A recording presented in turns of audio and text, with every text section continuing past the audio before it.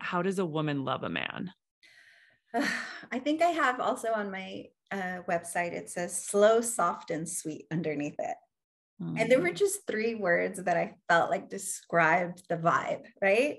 That's what I wanted when I was starting to come into this new idea and become this new person. I thought slow, soft, and sweet. It just felt right. I'll never forget the first moment I practiced one of these kind of new skills with my husband, but he was just my boyfriend at that time. I was mad at him because I was always mad at a man. And he was coming to my house, and he had a hard day, and he walked in the door, and I was going to be cold and a bit passive aggressive because I was mad about, I don't know if he was late or there was something I was upset about. And he sat on the bed and he started to tell me he had had a long, hard day.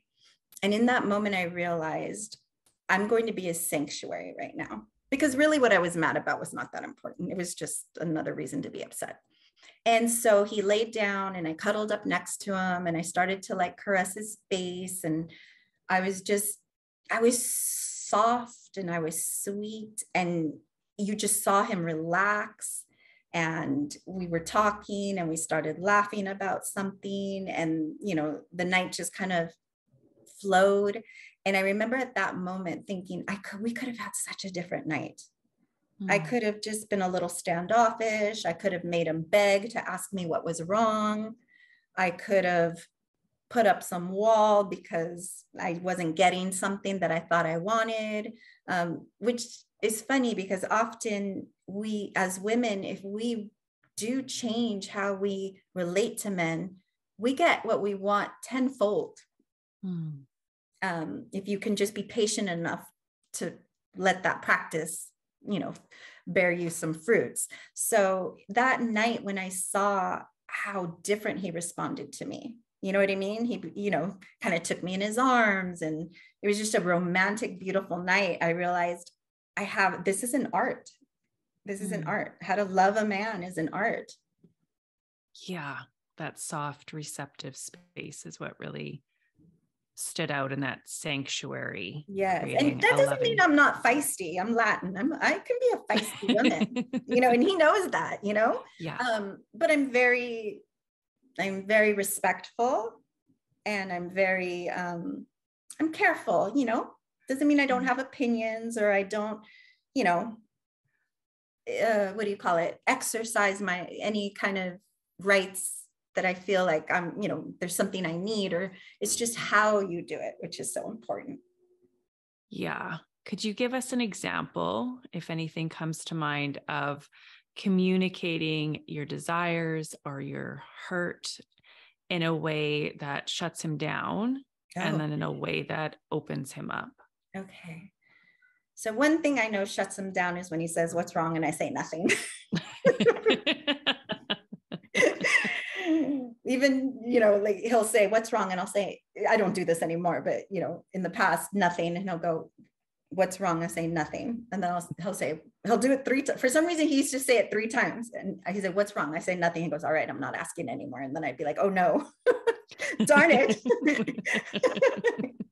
So, okay. So that shuts him down, the nothing. Like once I read a long time ago, and it's so true, is that men really want you to tell them what's on your mind the moment it's on your mind, except when he's at work. But if you start to feel something, then he wants to be able to always take your temperature and not feel like, oh no, because most men feel like women are just holding things in and holding things in and holding things in. And then it all comes out at us, during some other fight. And they think, why couldn't you have just talked to me about all of this when it first started? So one of the things that shuts him down is if I say nothing, and hold it all in, because he knows it's not true. Another thing that shuts him down, and this is in my work, one of the things I coach women to do is to communicate without blame, criticism, or attack. That's the first, job I give to them. And most women say, "I can't even speak then." right? If you are interacting with your man and there's a problem and you do no blame, criticism, or attack, most women find they can't talk. Yeah, because I guess the normal, quote unquote, normal way to say something is like, you did this. Mm-hmm. Or you That's always do this, blame. or why, how could you, criticism, Yeah. what's wrong with you? And that kind of stuff. So another way that always shuts them down is blame, criticism, and attack. So the kind of shutting yourself down, or the blame, criticism, attack. So what actually gets him to respond to me is when I say what I'm feeling, but I express it as a statement of my internal experience. Mm. So I can say, I just felt really sad because I wanted to spend the weekend doing something together. So that's a live example, because he owns his own business. He's always working. On the weekends, he's, still working. Yeah. And as a woman, I want attention. But, it's how I asked for it that really, and he says, I'm so sorry. I just have this new thing going on and it's taking up my weekend time. And that day that I actually said that, he had worked all day, like 6 a.m. on that Saturday till like 8 p.m. And when he got home, he said, are we still going out to dinner? And I thought, you still want to go to dinner? You've worked 80 hours this week and you worked on Saturday. And he goes, I'm still taking you out to dinner. And as a feminine woman, I know how to receive. So as much as I wanted to be like, you don't have to, it's okay. You don't have to, you do, you've worked hard enough. I said, all right. And I went and put on my heels and Man. let him take me to dinner. But I think a key there too is that I was okay if he didn't, because I had expressed how, what was going on with me. So there was, we connected on it. And I just trusted that he would take that hurt feeling and he would do something with it. And it didn't have to be that minute.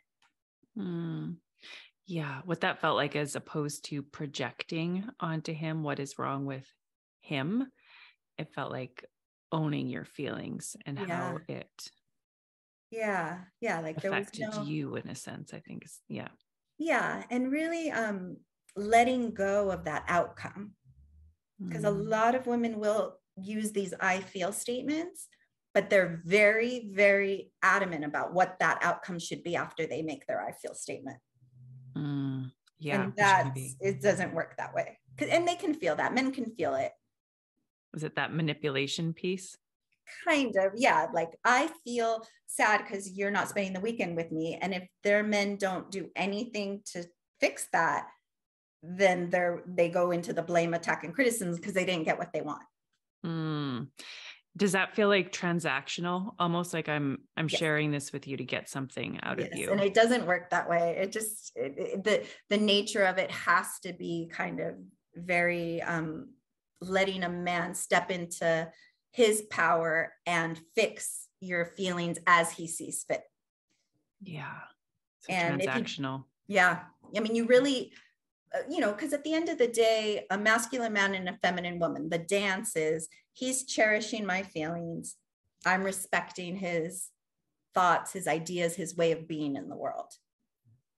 As long as this is a man that truly loves me, I should be able to express how I'm feeling and know he'll remedy it in the way that he sees fit. It may not be how I see, but he loves me. Of course, he's going to do something to fix it.